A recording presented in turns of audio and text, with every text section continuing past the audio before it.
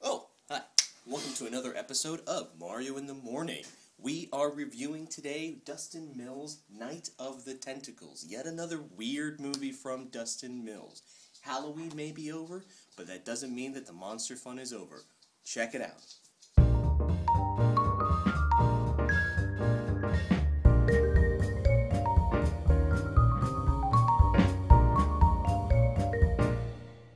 I have seen what I believe is a majority of Mr. Mills' productions, films, Puppet Monster Massacre and all his others, but while this is not the most disturbing one of them all, it's up there. It's up there, my friend. You have no filter for humanity, but this is a lot of fun. So I just watched Dustin Mills' Night of the Tentacles. Dustin Mills' latest masterpiece after Puppet Monster Massacre and Zombie A-Hole, which I definitely encourage you to check out. While I don't feel like this is the definitive Dustin Mills masterpiece, I'll leave that to another movie. I definitely see a lot of improvements from his previous features. It's a lot tighter, it's a lot more coherent story-wise. Some of the other ones seemed a little bit of a mishmash.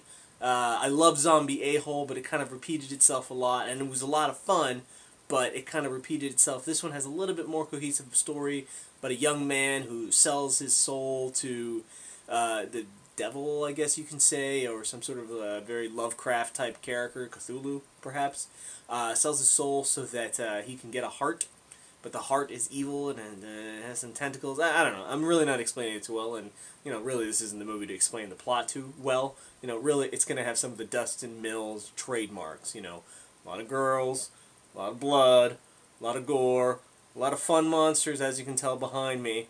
So I really encourage you to check it out because Dustin Mills, I've encouraged your work a lot of times. I've loved a lot of the stuff you've had. And like I said, this isn't like the Dustin Mills masterpiece. I definitely feel like you're getting there. You have one great movie coming. One really great, just crazy, all-out monster movie. And you're the guy, that one day is going to get that phone call from some Hollywood movie that's going to be like, yeah, this is the guy we want for some crazy thing. So please, all of you out there who are interested in independent movies, and even if you're not, please support guys like Dustin Mills who are just out there, just busting it every day and making their own movies. And because they're fun. They're fun movies, and this is definitely a lot funner than a lot of the stuff that gets distributed, so-called B movies that get distributed and that are out there. This one's a lot more fun, and he's doing it every day on his own. So please support guys like this. Support guys like Dustin Mills who are making it happen every single day. I've seen a lot of his features, a lot of his clips, and a lot of his work, and this stuff's only getting better. It's only getting funnier.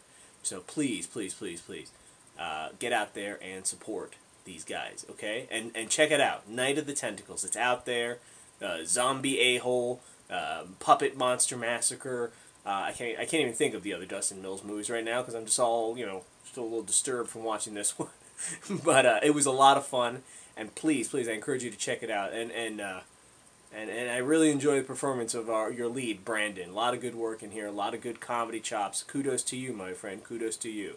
All right, enjoy Night of the Tentacles.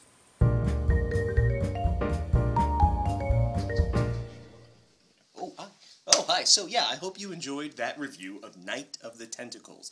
Please click the links above, below, to the sides of me. Please support Dustin Mills movies and other independent movies, and click the link. Go see where you can order the DVD.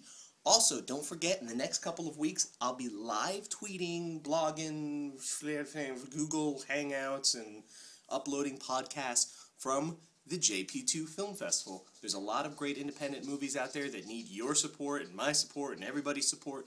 So don't forget, click the links, click all the good stuff, watch these trailers, watch these movies, and find them out there. Please.